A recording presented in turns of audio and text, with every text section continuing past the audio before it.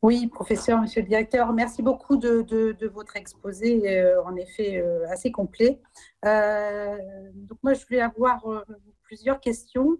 Vous avez évoqué l'humilité et la pédagogie large. Hein.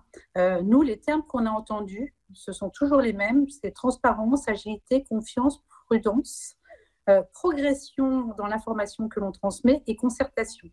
Et donc, l'humilité et la pédagogie large doivent tenir compte de ces 6 items qui sont importants. L'objectif de tout ça, évidemment, c'est d'obtenir la confiance et donc l'adhésion à la vaccination. Et donc, j'aimerais avoir votre avis sur la façon dont va s'organiser cette transparence et quelles leçons vous tirez de tout ce que nous avons traversé qui a été voilà, compliqué, avec des moments de communication différents, certains qui ont été positifs, d'autres moins, mal vécus, en tout cas on va le dire comme ça. De quelle façon vous souhaitez justement, avec humilité, mettre en place une pédagogie large vis-à-vis de la population?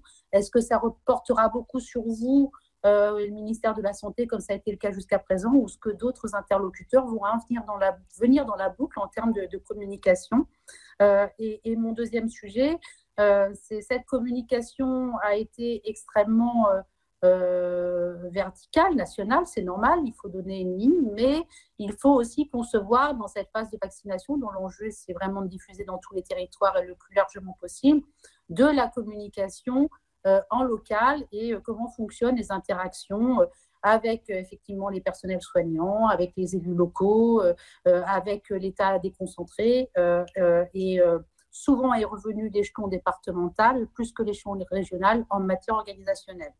Ma deuxième question va porter sur la logistique elle-même, puisque, voyez-vous, nous avons fait un certain nombre d'auditions, y compris institutionnelles, et à chaque fois, on nous a renvoyé vers vous pour connaître l'organisation de la logistique sur le terrain, la mise à disposition des doses, les aspects pratico-pratiques en réalité, qui vont finalement être la pierre d'achoppement de la réussite ou pas, au-delà de l'adhésion de cette campagne de vaccination. On évoque beaucoup la vaccination. En réalité, c'est 2 séances de vaccination. Ça amène quand même de la complexité. Il y a des vaccins différents. Il y a la notion du consentement. Et rien que sur la phase 1, au niveau des EHPAD et des structures, on voit bien déjà que sur le plan organisationnel, on est face à un certain nombre de difficultés. Donc, comment voyez-vous, avec ce calendrier tellement court, entre le moment où les informations officielles sanitaires vont arriver, à savoir le 29 décembre, tel que nous l'avons compris, et le moment où la vaccination va se mettre en place sur le terrain, comment voyez-vous se décliner dans ces 15 jours, finalement 3 semaines, des choses de façon à ce que ce soit fluide sur le terrain?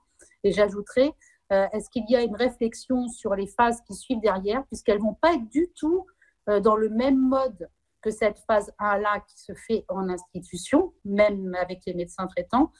Et donc, on pourra en tirer les leçons, mais que très partiellement sur l'application pour la suite, phase 2, et puis le reste de la population. Je vous remercie.